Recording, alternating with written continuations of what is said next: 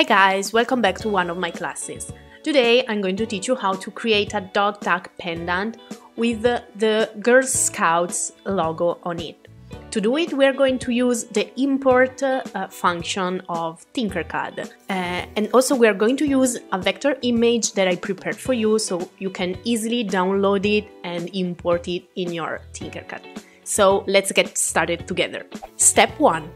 To create the dog tag pendant, open up Tinkercad and start a new design. Drag into the workspace a cylinder and a box.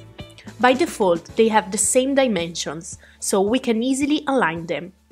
Make sure the edges of the two shapes are continuous, and then create a second cylinder and align it on the other side of the box to create the final shape.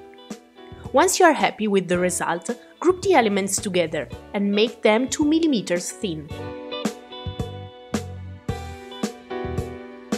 Now fix the shape in case you need, making it longer or wider, according to your preferences. I'm making my dog tag pendant 40 mm long and 22 mm wide, which is a good dimension for this pendant.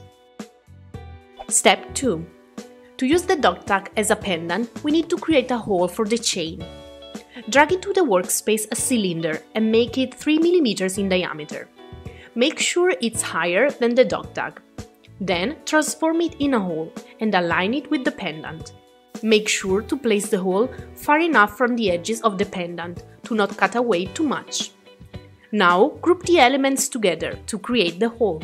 Step 3. To create the logo of the Girl Scouts, go to the import library of Tinkercad and import the SVG file attached to this class. This file contains the vector design of the logo, and Tinkercad can use these informations to create an extrusion we can use for our design. Keep the default importing settings and import the logo. Now resize the logo, keeping the ratio, holding down Shift and dragging. Resize the logo until it fits on the dog tag, and make sure to leave enough space between the logo and the edges of the pendant.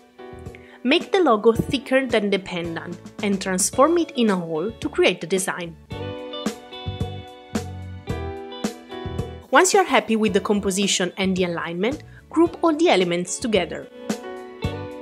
Step 4. You can customize your dog tag pendant adding other decorations. For example, we can add a heart that means we love being Girl Scouts. Drag into the workspace the heart shape from the library. Resize it, keeping the ratio like we did before, and apply it to the pendant. Make sure to make it thicker than the base. Then transform it in a hole like we did before, and group it with the rest to complete your design. Step 5.